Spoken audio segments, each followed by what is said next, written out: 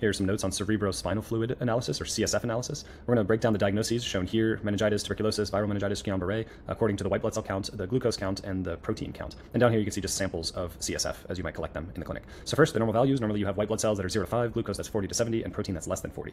In bacterial meningitis, you have a strong immune reaction. So I like to think that there's a lot of white blood cells that appear, over 1,000 in your sample. The bacteria eat glucose, right? They love glucose and that's how they grow. So your glucose levels are going to be low, below 40. And bacteria also produce a lot of protein, so you'll have high proteins here as well. Tuberculosis is a bacteria, but it's a slow-growing, fastidious growing organism. So the white blood count will still be elevated, but it won't be nearly as high as in like meningitis, for instance. Your glucose will still be low because tuberculosis still eats a lot of glucose, and your protein levels are, they range. They could be 100 to 500 here. Viral meningitis, your white blood cell count is high, not nearly as high as in bacterial meningitis. Viruses don't eat glucose nearly as much as bacteria do, so their glucose levels are normal. Your protein levels are elevated, maybe, but not nearly as high as in bacterial meningitis. Lastly, Guillain-Barré syndrome. You might remember this is an autoimmune disease where you have antibody production in the cerebrospinal fluid. Your white blood cell count is normal, your glucose count is normal, but your protein, which is like your antibodies that are being produced, is very, very high.